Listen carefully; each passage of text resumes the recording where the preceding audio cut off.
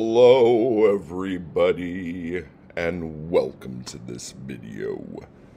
Some of you might be saying your voice sounds rather deep today. It does. Is that better? That is getting better. That is sounding better. Sounding more normal. Yes. Okay, funny thing here. Are you ready for this? So, I was just looking through my bookcase, okay? And I was looking at books that I had planned on selling, and I was like, do I sell Madame Bovary? Am I going to read that anytime soon? And then there was like some D.H. Lawrence, and I'm like, do I keep that? Do I sell it? Like, there's all this shit, and I'm just like going through, and I'm just like, I don't know. And then I fucking see this, and I'm like, get the fuck out of here. So this is the Rainbow Stories by William T. Vollmann. It was just fucking sitting there, and it's so funny because after I read Horse for Gloria, I was like looking at books that he wrote, and I'm like, ooh, the Rainbow Stories sound really good. I think I'm gonna get that. And I had it the whole time. So that is hysterical. Actually, yeah, let's talk about this now. I remember where I got that book. I got it at the same place I got Horse for Gloria. It was at a thrift store out in the desert in Landers.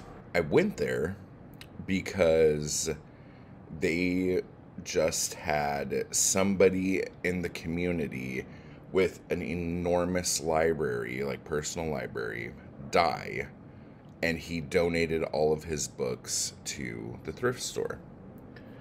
So it was kind of like this big estate thing. And so behind the thrift store, there was like this auditorium for something else that had nothing to do with the thrift store. But it was like connected for some reason.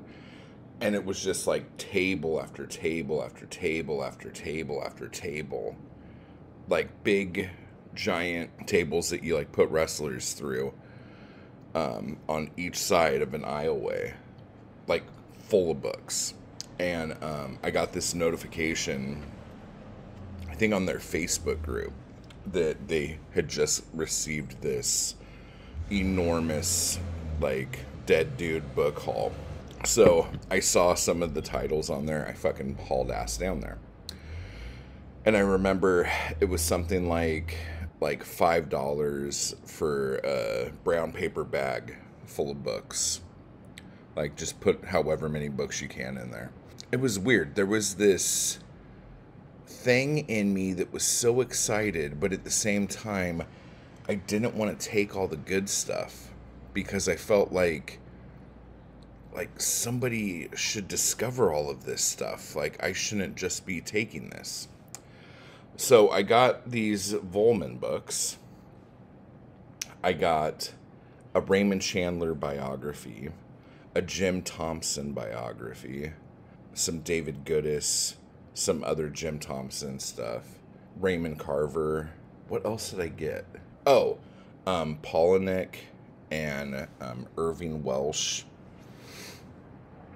And it's like, I got all this stuff, and like, I had never read Vollmann, but because it was around a bunch of authors that I like, and I knew all these books came from some dead dude who liked all of this stuff, it made me trust his judgment more to pick up the Vollmann.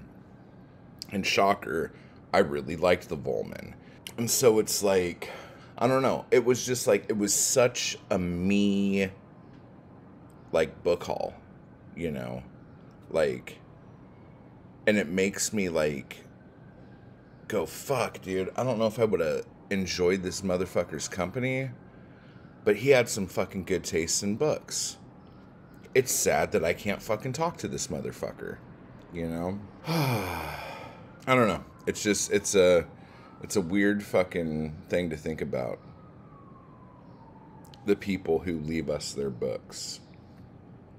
And then it goes back to us, like, who are we leaving our books to? Like, do you know who you're leaving your books to? If a plane were to crash on your fucking face right now and you were to fucking die, who would take your books? And do you think they would appreciate your books? Have you thought this through? Who gets your books, dude? Such a fucking conundrum here. Anyway, who gets your books? Let me know down below.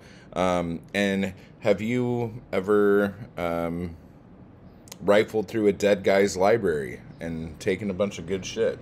Los Angeles, pick it up. It's at my Etsy shop. Links down below. You could pick up my ebooks and my paperbacks at my Amazon page, also listed down below. And yeah, that's it. Keep buying my books, type hard, and I will talk to you guys later. I just want to give a quick thanks to those people who make these videos possible. Anarchy Crew and my followers on Patreon. I appreciate the hell out of you guys, and thank you so much for keeping me going to keep this content possible. You guys are awesome. And if you'd like to join the crew or the Anarchy Crew, just hit the join button beneath this video. And if you'd like to become a member of my Patreon, you could run over to the link down below to do that as well. Thank you.